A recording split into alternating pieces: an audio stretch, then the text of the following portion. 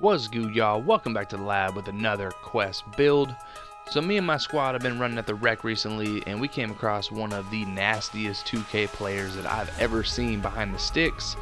And after a nice little win streak, I hit him with that GG's, and you know I had to peep his 2K card because I'm thinking, what on earth is this build that you're running with? It was breaking ankles, hitting threes, making any pass imaginable, taking off from the free throw line, dunking on paint beasts, grabbing rebounds, steals, blocking shots, playing great defense. Literally was a unicorn, and he was carrying my squad like Michael Jordan.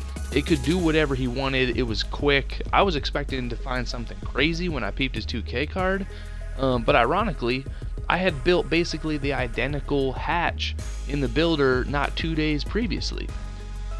This is a facilitating 3-level 2-way that is an absolute game changer.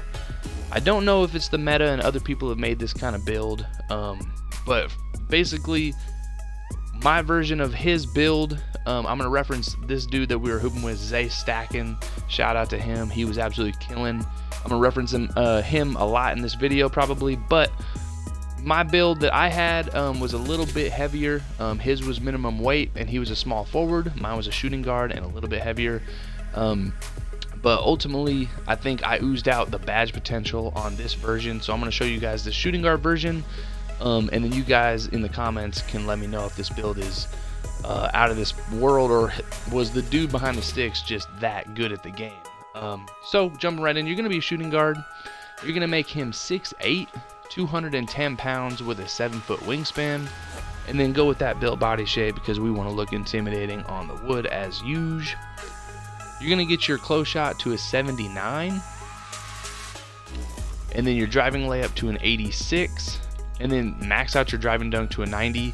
It's going to give you 22 finishing badges. You're going to punt, standing dunk, and post control because you're going to be more of a slasher on this build and not an ISO post scorer.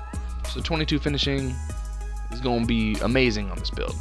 Shooting wise, you're going to max out your midi to a 90. That's the Michael Jordan in this hatch because you're going to hit anything, you know, inside that arc. And then your 3-ball, this gets to an 84, but we're going to put it at an 83 because that's that badge threshold. And then get your free throw to a 72. You can allocate a couple more attributes to stamina or somewhere else on this build, but for this one we're going to get that free throw to a 72. That's easily hittable. 29 shooting badges. You know, Hall of Fame snipes, you're going to get those difficult shots, limitless threes, rhythm shooter. This build is nasty. It can hit, and that midi is an absolute weapon, but you can also step out and hit that 3-ball. I think personally you only need around a 77, 78 3 to hit consistently if you're good at 2K. So having an 83, you know, that's wild. Moving on to playmaking, you're going to get this pass actually to an 86. It's going to give you those gold bullets. And ball handle, you're going to max that out to an 81. And then your speed with ball, this gets up to a 72 on this version. I'm going to put it to a 70. You need to get it to a 69 for that badge threshold, but I like the well-rounded 70. That looks good. If you do go minimum weight and you want to prioritize speed and quickness, it'll probably be a little bit higher. You know, you could definitely do that. But old boy that we were running with, he wasn't crazy fast. He was only a few notches above this build speed-wise. And he had a lot of silver badge allocation, especially in playmaking. So he didn't have anything crazy like I was expecting, a 95 ball handle or 85, 90 speed with ball. He was around these attribute levels. He felt like he was playing at a different pace than everybody else. So in the right hands, this build can absolutely be nasty, and 24 playmaking with those gold bullet passer is going to be devastating if you are a creator for your squad. And defensively, this thing is no slouch either. You are going to punt interior defense. You're not going to be trying to go one-on-one against some post scorer. That's not your role on this build. But you're going to max out your perimeter D and your stealies. Get your block to an 83.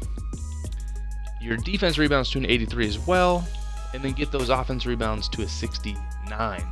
All of these attributes are at the badge threshold, 68, 69. It moves every time you go 1 or 2 down.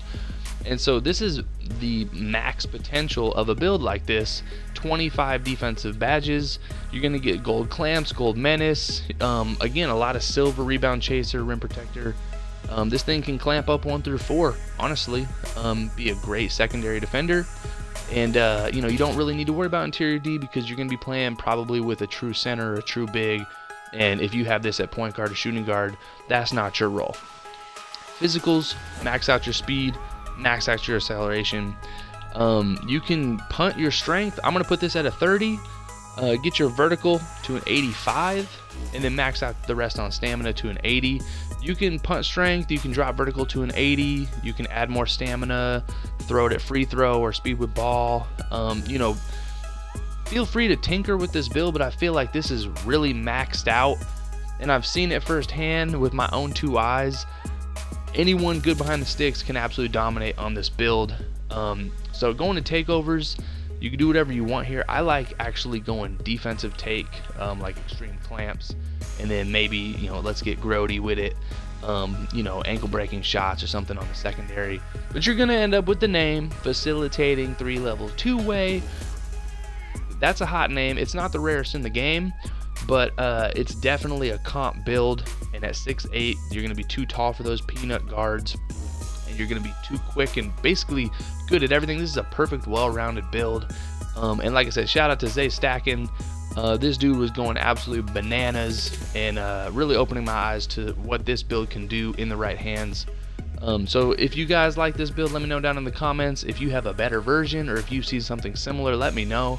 You know, more quest builds coming soon. We're just getting started here on 2K22.